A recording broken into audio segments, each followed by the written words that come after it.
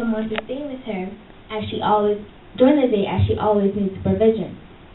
My granny looked after me as a baby, and now she's unable to continue looking after me.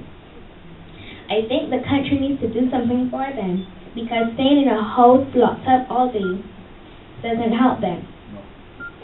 Activity centers across the country are needed for these people like my granny, because just placing them in nursing homes doesn't help their brains.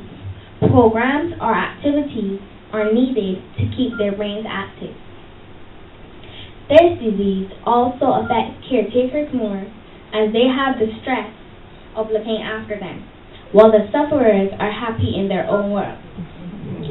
Having seen the toll of this disease on my granny and as well on my mother and other caretakers, I appeal to all Barbadians to please donate generously to this effort to provide a daycare for Alzheimer patients like Granny. Let's together make thanks for them. I thank you.